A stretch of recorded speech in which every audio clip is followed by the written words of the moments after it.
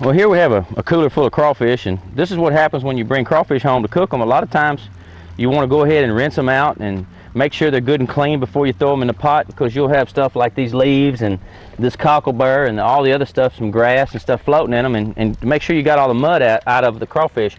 Even though the crawfish are purged, you still have the same problem with the cooler draining, because you see the drain is barely draining, and I haven't manipulated it at all. You can pull it back, and then the crawfish will go right back in front of the drain and slow the drain way down to where the cooler doesn't drain very fast. So I'm going to go ahead and try to get the crawfish out of the way and see if I can put this Nomor-Clog in here and then show you the difference. Look at the difference just putting the Nomor-Clog in place that it makes with the draining of the cooler. Now all them crawfish are still in that cooler, and the Nomor-Clog is not letting the cooler block at all. The crawfish are not getting in front of it, and the Nomor-Clog is doing the job.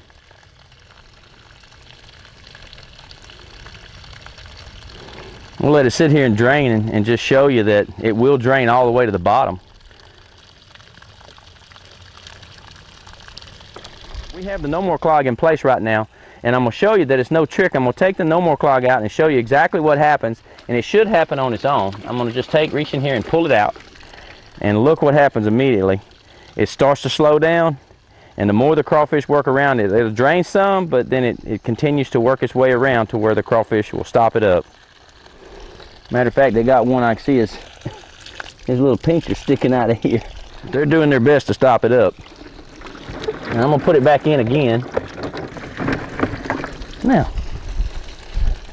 the same thing, you see that it's going to drain no matter what. And I'm going to take and purposely shove all these crawfish over here on top of it, and it'll drain all the way to the bottom.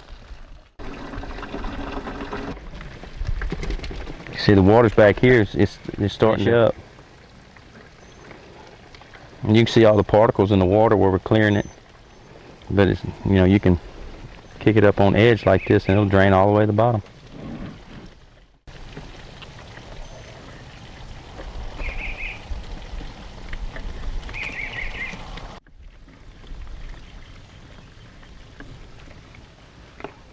And you can see that all the water's gone.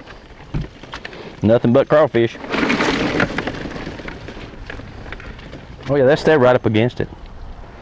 They're going to go wherever the water's exiting the cooler, so that's why it gets stopped up.